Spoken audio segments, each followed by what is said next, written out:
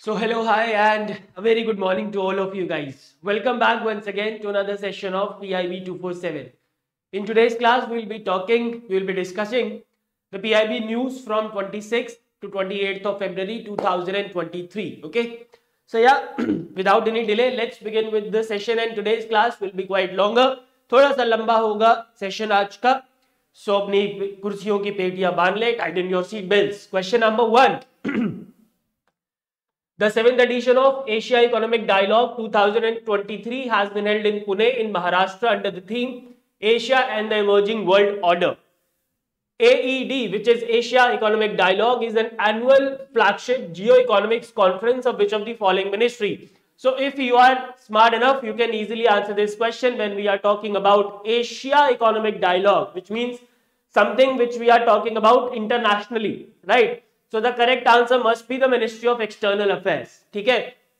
So let's talk about this Asia Economic Dialogue, and then we will go back to the question.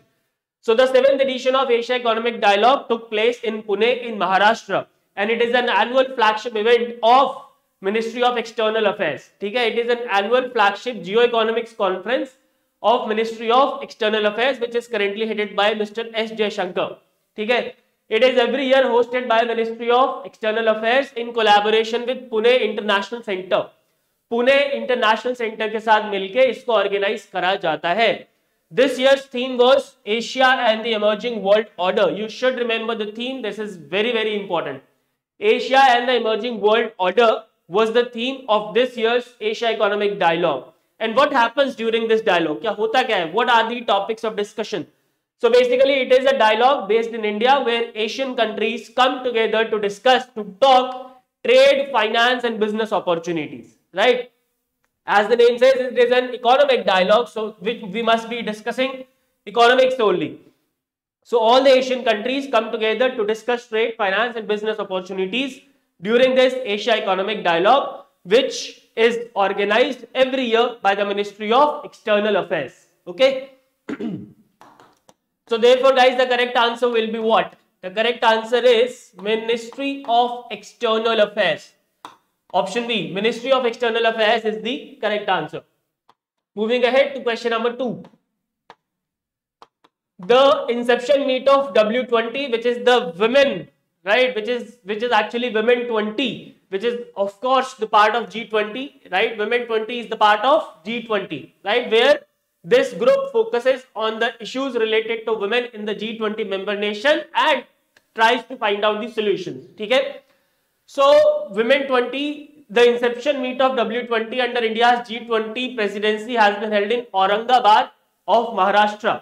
This Aurangabad is of Maharashtra. There are two Aurangabads, one is in Bihar and one is in Maharashtra. So, this meeting took place in Maharashtra's Aurangabad. Under the theme Pursuit of Gender Equality, Equity and Dignity for Women-led Development. Which of the following are amongst the priority areas of W20 under India's G20 presidency? So during W20 has 5 priority areas. ठीक है, तो उस पे आएंगे. But before that, just remember this, that this was the inception meet which was organized by Ministry of Women and Child Development of W20 under India's G20 presidency in Aurangabad of Maharashtra. And these are the 5 priority areas of W20 under India's G20 presidency, which are grassroots women leadership, women entrepreneurship, bridging the gender digital divide, women and girls as change makers in climate change, and finally creating pathways through education and skill development, right? And I would suggest you to learn all these 5 priority areas, even if the examiner will not ask in your examination, but you can use such data, such information in your descriptive answer writing. Okay? Moving ahead, remember this inception meeting's theme was Pursuit of Gender Equality, Equity and Dignity for Women-led Development. Now, if I talk about India's vision of W20, or you can say vision of W20 under India's G20 presidency, is to create a world of equality and equity where every woman live with dignity, right? हर महिला dignity के साथ रहे, and also this will be achieved by removing all the barriers to women-led development. ठीक है, जितने भी women-led development के सामने barriers हैं, the mission, the vision is to remove all such barriers so that all the women out there live their life with dignity, right? Remember, for achieving this vision, W20 will follow 4C strategy, which is collaboration, cooperation, communication to build consensus, and call to action. So you should remember the 4C strategy which will be followed to achieve this vision of W20, right? And along with this inception meet, W20 international meet will take place in Jaipur in Rajasthan in the month of April. And along with that, W20 summit will also take place. Where it will take place? It will take place in Mahabalipuram, which is in Tamil Nadu, in the month of June 2023. Alright. So that is all about it. And now let's come back to the question, which of the following are amongst the priority areas? So grassroots women leadership, women entrepreneurship, bridging the gender digital divide, women and girls as change makers in climate change, empowering women in agriculture is not one of the priority areas, I believe. The fifth one was creating pathways through education and skill development. The fifth one was related to education and skill development. So this is not one of the priority areas, which means 1, 2, 3 and 4. Option D will be the correct answer. Let's talk about question number 3. Which country is the guest of honor country of the 31st edition of New Delhi Book Fair, which every year takes place in Pragati Maidan, which is in New Delhi? And yeah, so हमें guest of honor country बताना है. So remember, this was the 31st edition of New Delhi Book Fair, and every year it takes place in Pragati Maidan, right? And every year it is organized by National Book Trust, which works under, it is an organization under Ministry of Education, and ITPO, which is India Trade Promotion Organization, which works under the Ministry of Commerce and Industry, headed by Piyush Goyal, and Education Ministry is headed by Dharmendra Pradhan, right? This year the guest of honor country was France, and the theme was Azadi Ka Amrit Mahotsav. All right, so that is it, and the correct answer therefore, guys, is option E, France. France is the correct answer because that is the guest of honor country. This question is very important if I talk about the phase 1 examination. Question number 4. E-Shram portal was formed in Dash with an objective of creating a national database of the unorganized or migrant workers and to provide them with a universal account number. This portal has been integrated with Dash to get benefits of domestic as well as international jobs available on the portal. You need to fill the gaps. These 2 gaps you have to fill in this question. So let's move ahead to the news. Because E-Shram portal was launched in the year 2021. So the question is why it is in news, right? It is in news because Ministry of Labor and Employment, right? This E-Shram portal was set up by Ministry of Labor and Employment, and currently, right now, Ministry of Labor and Employment has initiated matching of E-Shram beneficiaries data with the ration card data available, right?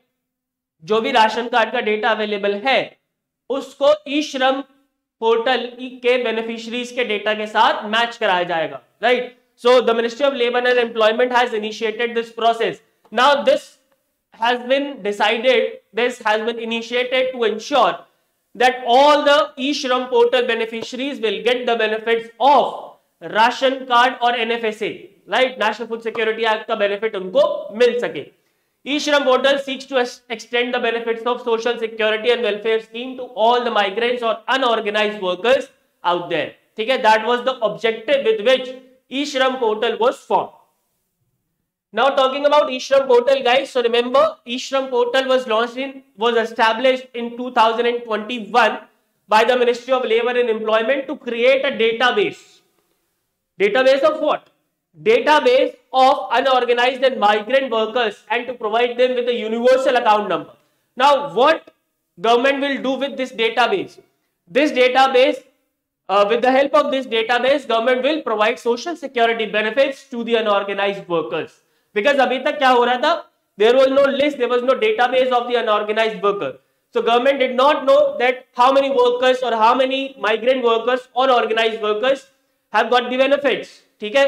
तो उसका कोई data नहीं था. Now with the help of E-Shram portal, the government will have all the data regarding the migrant workers and the unorganized workers, and it will be helpful for the government in providing social security benefits to them. All right. And remember, E-Shram portal till now has been integrated with National Career Service portal through which the beneficiaries are getting benefits of availing the domestic and international job opportunities which are available on NCS portal. And it has also been integrated with Pradhan Mantri Shram Yogi Mandhan portal, under which the government provides pension benefit scheme to the Shram Yogis or the laborers. All right. So that is all, guys. And yeah, so it was formed in 2021, and this must be NCS portal, because that is the portal which provide benefits of domestic as well as international jobs which are available on this portal. So 2021, NCS portal should be the correct answer, option E. Let's move ahead to question number 5. Agriculture and processed food products. One second. Yeah, Agriculture and Processed Food Products Export Development Authority, which is APIDA, has signed an MOU with Lulu Hyper Market LLC, which is a private company, to harness export potential of millets to countries belonging to which grouping or which group. Now we are in the International Year of Millets 2023, so various steps have been taken by the government of India to promote millets, right? And of course, International Year of Millets was accepted by United Nations on the recommendation of Government of India only. Okay? So this MOU has been signed between APIDA and LLU. Not LLU, it is Lulu. Lulu Hypermarket LLC. Under this MOU, this Lulu group will facilitate promotional activities for millet products, and it will also enable display millets and its value added products in the international retail chains. जब तक showcase नहीं होगा तब तक बिकेगा कैसे? जो दिखता है वही बिकता है. All right. So this will be done by Lulu Group, and APIDA will facilitate the millet manufacturers to send various samples of millet products to Lulu hypermarkets, which will be showcased at its various outlets. Okay, so this will be done. These activities will be done under this MOU, and this will of course help in harnessing the export potential of millets to the Gulf cooperation countries, right? This MOU will give a boost to the export of millet products to the Gulf cooperation countries, GCCs. Okay? So that is all about this. So which group? It's option B, Gulf cooperation countries. Option B is the correct answer. Question number 6 पे आ जाते हैं इसी बात पे. Where has the Coconut Development Board, which works under the Ministry of Agriculture and Farmers Welfare, in association with International Coconut Community, organized international conference on trade and marketing of coconut products? ठीक है? So that is the question. You just have to identify the location. Remember, it was organized in Hyderabad in Telangana, right? And it was organized by Coconut Development Board in association with International Coconut Community, ICC. These 4 sessions took place during the conference, which you absolutely do not have to remember. Okay, don't worry. These are given here to basically understand that actually what happened during this conference. So these 4 sessions took place during the conference, and of course the overall objective of this conference is to promote the coconut production and its export, right? Now talking about the market of coconut in India. So remember, India is the largest coconut producing in the world with the global share, जो share है India का, that is 30.93% out of the total global share. And India is followed by Indonesia and Philippines. Second number पे we have Indonesia, third number पे we have Philippines. ठीक है? But remember, India ranks second in the terms of productivity. We have 9346 nuts per hectares next to Vietnam, which has 10,547 nuts per hectares. If you are not able to remember these numbers, no problem in that. Just remember, India is the largest coconut producing in the country, but it is the second largest country in terms of productivity, followed by Vietnam. ठीक है? Not followed by Vietnam. Vietnam के बाद India का number आता है. ठीक है? Coconut crop contributes around 307,956 million to country's GDP and earns export revenues of around 75,000 million. ठीक है? And these are not dollars, these are rupees. Dollar होगा तो बहुत ज़्यादा हो जाएगा. All right? And this number also you need not remember. This is just for the basic understanding that how much contribution coconut is giving to the country's GDP. So that's 307,956 million.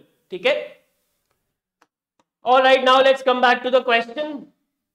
So where did it take place? The International Conference on Trade and Marketing of Coconut Products. Option A, Hyderabad in Telangana.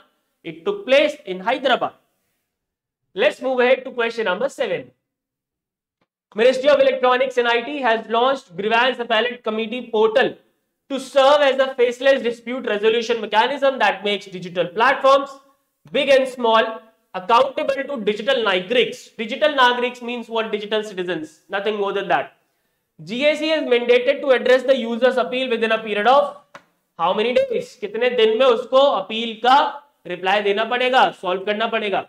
ठीक है. So it is the Ministry of Electronics and IT which has launched Grievance Appellate Committee portal. But before moving ahead to the portal, let's try and understand what is this Grievance Appellate Committee, what it does, इसका क्या काम है. Remember, this Grievance Appellate Committee was formed under Information Technology, Intermediary Guidelines and Digital Media Ethics Code rules of the year 2021 with an objective to ensure a safe, trusted and accountable internet for all the internet users in the country. Right? That was the objective. And it serves as an appellate body and it is mandated to look into the complaints. Complaints of what? Complaints regarding unsatisfactory grievance redressal by social media companies or enterprises. अगर मेरा कोई grievance है and with any particular social media enterprises, and if that social media enterprises is not addressing my grievances, then I will go to this grievance appellate committee. And now, from now on, I can go to this committee with via this portal. अब मैं इस portal के through जा सकूंगा, right? Which will provide me a faceless dispute resolution mechanism that makes digital platforms, either it is a small platform or a big platform, accountable to the users or internet users or digital nagriks, right? Through it, users can file an appeal with the GAC within a period of 30 days from the date of receipt of communication from the intermediaries grievance officer. Intermediaries matlab that social media enterprises with which I filed my grievances, right? And GAC will also have to address the appeal within 30 days. 30 दिन के अंदर उसको appeal को address करना पड़ेगा, ठीक है? So that is all, and now let's come back to the question. GAC is mandated to address the user's appeal within a period of 30 days. Option D is the correct answer. Let's move ahead to question number 8. This is an important question. It is about a new program. Vaibhav Fellowship for Indian Diaspora Abroad has been launched by Ministry of Science and Technology. So you need to identify incorrect statement about it. Okay? So let's talk about it and then we will come back to the question. So it has been launched by Ministry of Science and Technology and the name is Vaibhav Fellowship Program for Indian Diaspora Abroad, and it was launched on the occasion of National Science Day, which is every year observed on 28th of February. Now the objective of this, why it has been launched? It has been launched to bring Indian origin researchers to higher educational institutions in the country. Whoever Indian origin researchers are there in the foreign universities, they will come to the Indian universities, they will do their researches, and of course, they will give a boost to the research ecosystem of higher education institution in the country. Okay? So let's talk about it in detail. The objective is to improve research ecosystem of India's higher education institution by facilitating academic and research collaborations with best institutions in the world. As I told you, that is the objective.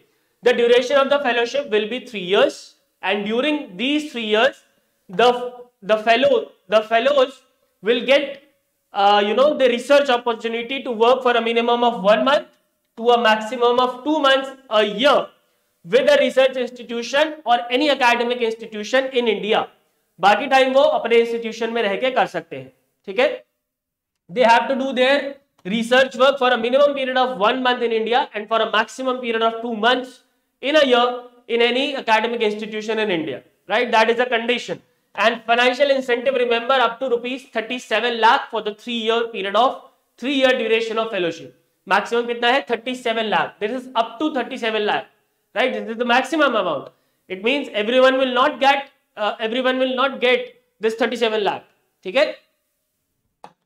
आगे चलते हैं। Eligibility की अगर हम बात करें, so remember the applicant must be N NRI, PIO और overseas citizen of India.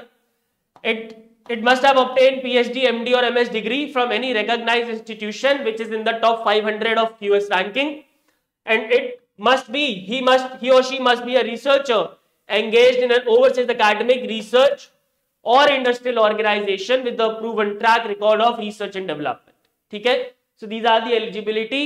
Maximum amount 37 lakh, duration 3 years, minimum 1 month and maximum 2 months के लिए वो यहाँ पे काम करेंगे इंडिया के किसी भी हायर एजुकेशनल इंस्टीट्यूशन में. The ministry of science and technology and the objective is to improve the research and development ecosystem of India's higher educational institutions. ठीक है, that is all. And now let's come back to the question. It has been launched by Ministry of Education. Is that so? No, it has been launched by Ministry of Science and Technology, headed by Dr. Jitendra Singh. Its duration is of not 5 years but of 3 years. It offers selected research of financial incentive up to rupees 50 lakhs. Not 50 lakhs. कितना था? 37 lakhs. So all these statements are incorrect. It offers researchers opportunity to work for minimum 1 month to maximum of 2 months a year with a research institution or an academic institution in India. बिल्कुल सही बात है. Applicant of this fellowship must have obtained PhD, MD or MS degree from a recognized. Yes, ये भी सही है. So 4 and 5 are correct, but remember we need to identify incorrect statement, which means option C, 1, 2 and 3 only will be the correct answer. Let's move ahead to the next question. Question number 9. Which country has been conferred with Government Leadership Award 2023 by GSM Association at Mobile World Congress 2022, which took place in Barcelona in Spain, right? So this country is our प्यारा Bharat, India. India को मिला है ये prize. So India has been declared winner in the ceremony held at Mobile World Congress 2022, right? And it is the Government Leadership Award which has been given to India. Government Leadership Award मिला है India को for implementing best practices in telecom policy. Right? Why this award has been given? For implementing best practices in telecom and telecom policy and regulation. Right? Now this award has been given by GSMA, that is GSM Association. So let's talk about in brief about this organization in brief. Remember, this organization was established in the year 1995 with headquarters in London. ठीक है? The objective basically is to represent the interest of mobile network operators worldwide. ठीक है, पूरी दुनिया के जितने भी mobile network operators हैं उनके इंटरेस्ट को सर्व करना, एड्रेस करना, that is the objective of this organisation, right? And every year mobile world Congress is organised by GSMA, which is the world's largest gathering of the mobile network operators, right? So which country is this? This country is India. Option D is the correct answer. Let's move ahead, guys, now to the questions in short, which do not need much explanation. But before that, if you want to have the PDF of this session, this class, you can join the Telegram channel. The link is provided in the description. आगे चलते हैं question number 10 पे. Tribal cooperative marketing federation of India, ट्राइफेड्स, Tribe India store products were recently tagged with ODOP and geographical indication. Which ministry is implementing ODOP? I don't think कि इससे आसान question आपको कभी जीवन में मिलेगा. The ministry which is implementing one district one product is Ministry of Commerce and Industry, headed by Piyush Goyal, who is also the leader in Rajya Sabha. Option C is the correct answer. Question number 11. Where has the Ministry of Ayush, Sarbanan Sonowal is the minister, organized the Chintan Shivir for Ayush to discuss the futuristic improvements in the implementation of existing policies and programs relating to Ayush sector and traditional medicine. Basically, it was a Chintan Shivir. It was a discussion Shivir in which future regarding the implementation of existing policies and programs related to Ayush sector and traditional medicine was discussed. ठीक है, and it took place at Kaziranga National Park, which is of course in Assam. Option A is the correct answer. आगे चलते हैं next question पे. A letter of intent has been signed between DST and Fraunhofer Institute for Solar Energy Systems for a long-term collaboration focusing on hydrogen technologies. These days, government is focusing on national hydrogen production because of National Hydrogen Mission that was launched, right? So the question is very easy. Fraunhofer ISC is located where? So it is located, it is a German company. It is located in Germany. Option B is the correct answer. 13. Where has the Conference on Sustainable Development in India, Evolution and Legal Perspective held recently? Direct question. You just have to identify the place. The place in question, guys, is Udaipur, which is of course in Rajasthan. Option B, Udaipur is the location where Sustainable Development in India Summit took place. Not summit, conference. Which of the following organizations has organized hashtag Get It Right Brand Influencer Summit 2023 to highlight the importance of responsible advertising practices and consumer protection in Mumbai, right? Wherever I see this word advertising practices, I will mark the answer as Advertisement Standard Council of India, which is again the correct answer to this question, option A. Which country is providing official development assistance to India for these projects? इन दोनों projects के लिए कौन सी country India को support दे रही है? Rupees 1728 crores for Mumbai Trans Harbour Link Project 3 and 560 crores for establishment of Mizoram State Super Speciality Cancer and Research Center. So can you identify this country? Which country is providing support to India for these two projects? Yes, the country in question is Japan. Option B. Correct answer. 16 पे आ जाते हैं. Where has Ministry of Health and Family Welfare organized Chintan Shivir on drugs, quality regulations and enforcement? So this is another Chintan Shivir that was, which we have discussed earlier, that was for Ayush drugs, and this is for overall drugs, quality regulation and enforcement, right? That was particularly for Ayush sector, right? And this was organized in Hyderabad. Option E is the correct answer. Ministry of Communications has offered the usage of 5G test bed free of cost to the startups and MSME recognized by the Government of India up to which month and year to encourage usage of the test bed and give a fillip to the development of indigenous technologies or products. So the Government of India has allowed a certain number of startups and MSMEs which are recognized by the Government of India to use 5G test bed absolutely free of cost up to January 2024, and that is why the correct answer is option C, January 2024. Question number, कुछ छूट गया क्या? No. Question number 18. Whereas Ministry of Fisheries, Animal Husbandry and Dairying in collaboration with NDDB, National Dairy Development Board, Startup India, Confederation of Indian Industry, CII, organized Startup Conclave to promote the existing and emerging startups in the livestock, dairy and animal husbandry sectors. So you just have to identify the location. Rest of the thing are provided in this question. It was organized by Ministry of Animal Husbandry and Dairying in collaboration with NDDB, Startup India and CII, right? Why? The objective is also given. You just have to identify the location. The location is Hyderabad again. Option B is the correct answer. Question number 19. Which organization with support from Ministry of Tourism has signed an MOU with Switzerland-based Hotel and Tourism Management Institute to give a boost to skill development initiatives in hospitality sector? So this MOU has been signed for what?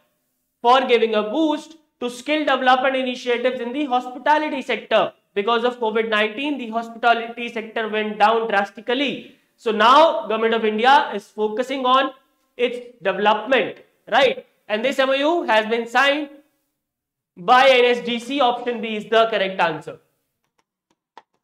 20. Which country, which city will host the second of 4 Business 20 India events scheduled in the Northeast under India's G20 presidency? So its first meeting took place in Imphal, second in Azol, right?